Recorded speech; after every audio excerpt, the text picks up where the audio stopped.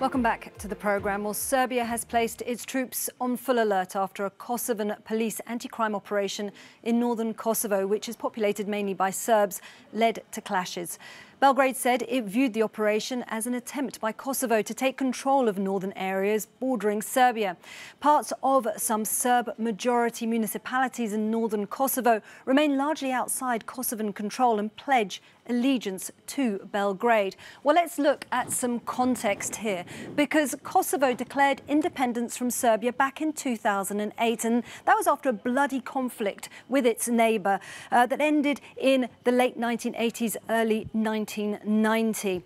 And that ended with the intervention of NATO. But Serbia's always refused to recognise that independence. And the area that remains particularly tense, well, the northern border. 90% of the population there is ethnic Serb. Well, to discuss this further, we're going to be joined by Jürgen Samso, and he's in Belgrade. Well, thanks so much for joining us on the programme. Well, explain to us, why is this area such a flashpoint?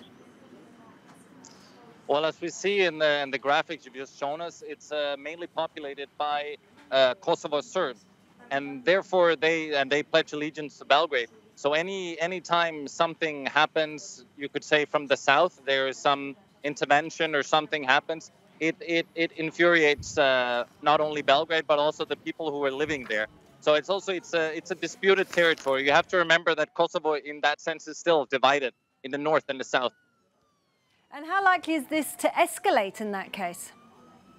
Well, I think it's still too early to say, but tensions are clearly high on both sides. Here in Belgrade, the Serbian president has said that he's put the security forces in full combat readiness. And also, as we've seen, there's tensions are running high inside of Kosovo. And also the whole international community are on high alert. There's the NATO peacekeeping force in Kosovo. There's UNMIK, UN's mission there, and the EU itself has called for things to calm down, so that things don't escalate. So, but it's still too early to say which direction this will go. OK, if we look at this particular kind of flashpoint that's just occurred, Serbia says the operation was designed to intimidate the minority Serb population. Is there any truth in that?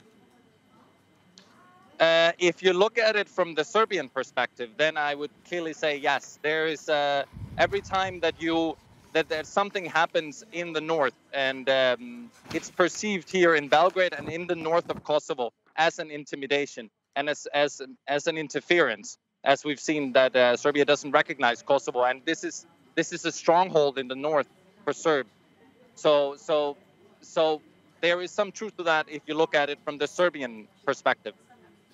OK, well, thanks so much for putting that in perspective for us. Jürgen Samso there for us in Belgrade.